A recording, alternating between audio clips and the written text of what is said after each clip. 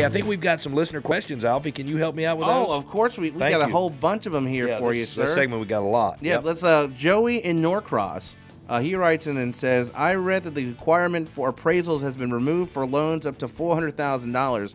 Why is my lender ordering an appraisal for my refinance? So, Joey, I thought the same thing when in late September, these real estate publications were making a big deal out of the appraisal requirement being removed for loans up to $400,000, and I'm thinking, how on earth are they going to be able to get away with that?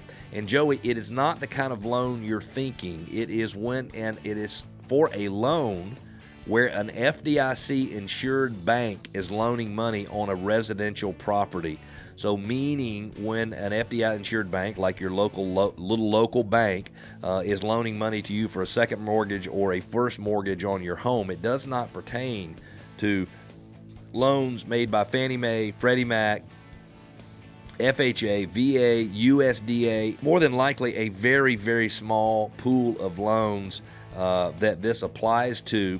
And so more than likely, if you're getting a refinance, you're probably getting a refinance for a loan that's owned by Fannie Mae or Freddie Mac, two big entities that are basically today owned by the U.S. government. I don't think that's going to last for long. I think they're going to be independent organizations again soon, but you will have the need for an appraisal, and it's because it's an FHA, a VA, a USDA, a Fannie Mae, Freddie Mac requirement. So that's a good question. That's a good question, because when I saw that article, Alfie, I'm thinking, how in the world can they waive appraisal requirements? Because lenders might be loaning money like $500,000 on something that's worth $350,000. And I assume they have some automated valuation models. They have some computer models that are helping out with values. And I think that we probably will see some appraisal requirements waived or changed on loans in the United States over the next few years, but I don't think they're ready to eliminate them right now. Tiffany in Lawrenceville, she writes in and says, how can my association stop me from renting my home? Seems almost un-American. So in some cases, Tiffany, they can't, but in most cases they can.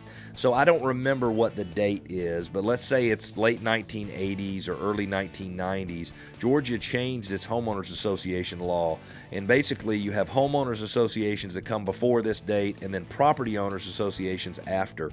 The homeowners associations, you have to have, bylaws and kind of all this agreed stuff in writing.